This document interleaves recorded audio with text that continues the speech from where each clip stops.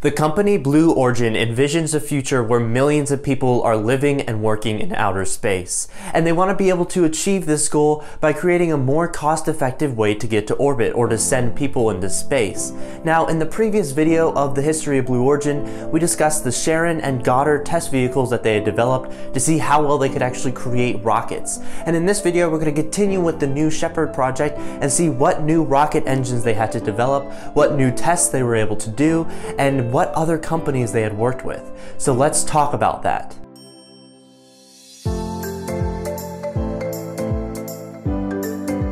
Now, first off, if you haven't seen the previous episode of the history of Blue Origin, I highly recommend that you go back and check that out, just to get a better understanding of where the company is at this point. But we finished off in the last episode talking about the Goddard test vehicle and its final flight in April of 2007. In fact, if we remember, Goddard was also called Propulsion Module 1 for its New Shepard project.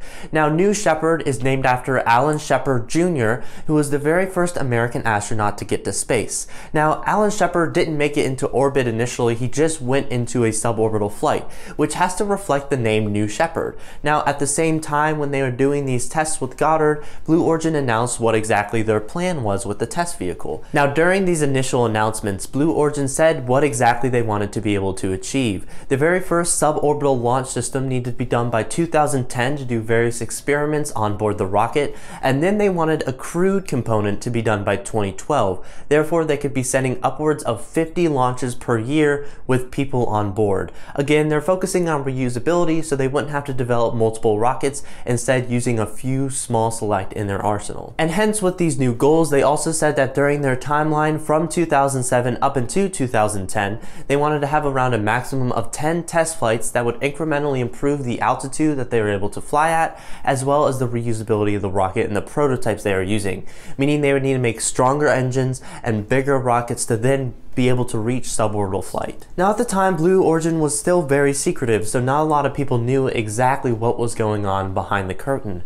And in fact, looking back, we know that they were faced up against a lot of challenges. Because of just how weak the BE-1 is compared to many other engines on the market, the first thing they would have to do is improve their capability on the engine side. Either they would have to buy one from another company or create their own. And for Blue Origin, since a lot of it was secretive, they wanted to be able to create their own.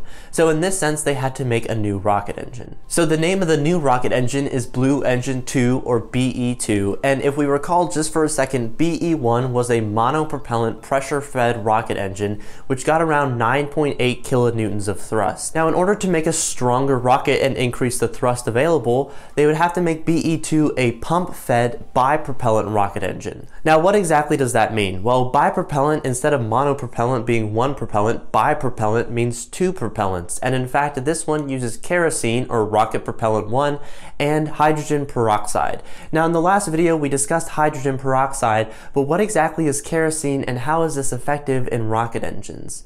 Now, kerosene is a hydrocarbon, and that just means that it contains many carbon atoms bonded together with a lot of hydrogens around them. And in fact, kerosene more specifically, or for rocket propellant, they try and aim to have around 12 carbon atoms within the molecule itself, but it can vary from time to time. Now, kerosene or rocket propellant 1 is actually fairly common in the aerospace industry, and although there are many different types of rocket propellant out there, kerosene is actually relatively cheap, is less dangerous, and more efficient than a lot of other types. In fact, this rocket fuel is used for many different types of well-known rockets, including the Saturn V, or the rocket that took us to the moon, the Falcon 9, which is what SpaceX uses right now for their reusable launches, as well as the Soyuz, which is our main way to get to the International Space Station right now. Now, if you recall, I also said BE-2 is pump-fed, which is actually fairly complicated compared to pressure-fed. I mean, when we have pressure-fed, all we had to do was pressurize the propellant and get it out of the tank, whereas in this case, we're more of pulling it out of the tank with a turbo pump. And it's fairly complicated. I don't want to spend too much time on it, but a good way to think about it is if you think of a boat turbine going through the water, it's basically pushing and pulling the water to be able to get the boat to move forward. Whereas instead of moving the actual boat, imagine the boat standing still and we're trying to move the water out. In this case, we're not using water, but we're using the two propellants that we have. So by having a separate combustion that spins this turbo pump, then we can pull the different propellants in together into a combustion chamber and therefore meet higher pressures and therefore get better thrust. Now, because of all this improvements to the engine, they improved the efficiency from BE1 being 9.8 kilonewtons of thrust to 140 kilonewtons of thrust. This is a major upgrade, not only for the company, but also the rocket they're using, because it's just much more efficient and much stronger altogether. Now, they weren't able to develop this rocket engine overnight. In fact, it took a few years for them to be able to do so, and this would eventually only have the purpose of being integrated into Propulsion Module 2, or PM2. Now, there isn't a better name for Propulsion Module 2, unlike Goddard, which had a fun name. This one just has PM2, so we're going to stick with that.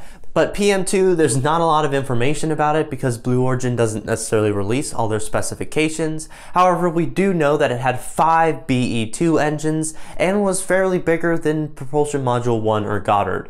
Now, Propulsion Module 2 didn't necessarily have a space capsule on top of it, but replaced it with just an aerodynamic dome to replicate the capsule altogether.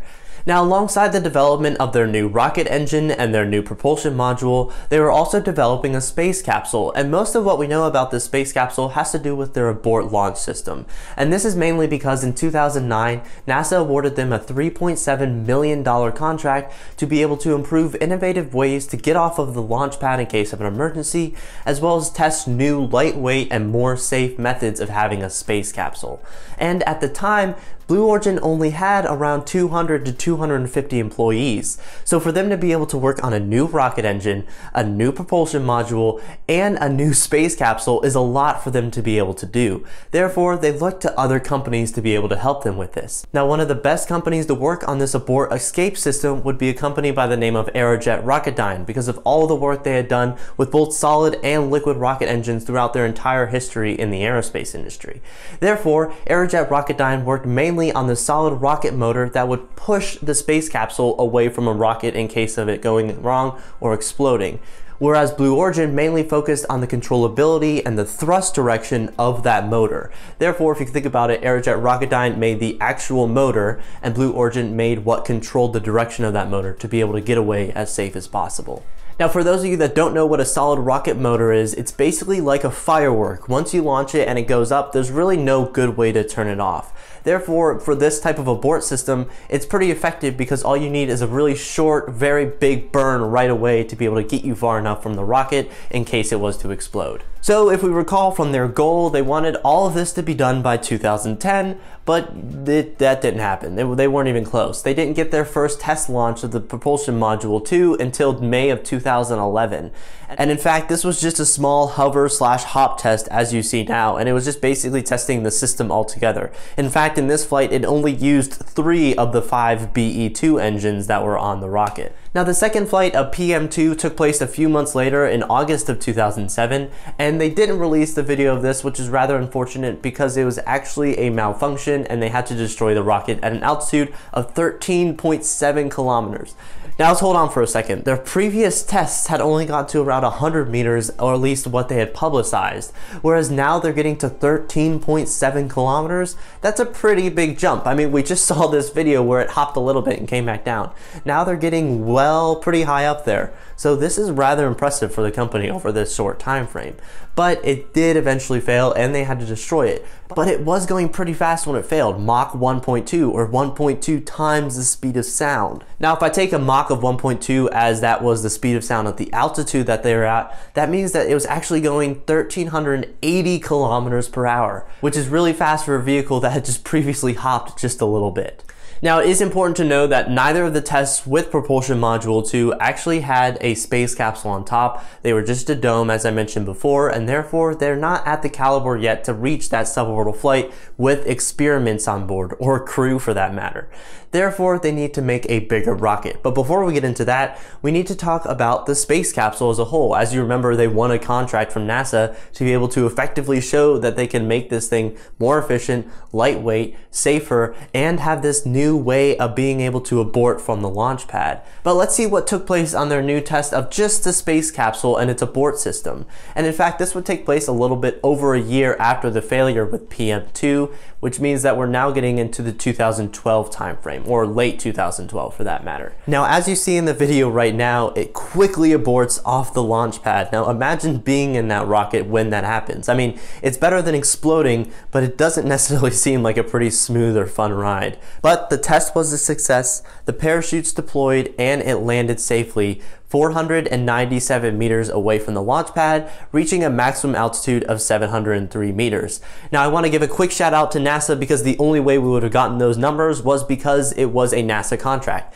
Blue Origin really didn't announce much of anything about this test other than releasing the video, and Aerojet Rocketdyne actually had their own public release saying that they had helped them with that. So that's one of the main ways that we know all of this happened together, was just because of the collaboration that Blue Origin had with other people. They didn't necessarily release this all on their own. Now, as I mentioned, the Propulsion Module 2 wasn't necessarily big enough to get an actual space capsule into suborbital flight, which means that Blue Origin now has to go back to the development stage, design new rockets, design a stronger rocket, and altogether put all the pieces to be able to develop a new suborbital rocket, or the very first New Shepard. And that is what we're going to discuss in the next video. So what do you think about Blue Origin so far? How big are their successes, and what do you think they compare to SpaceX at the time? But thank you for watching, and I hope to see you in the next one.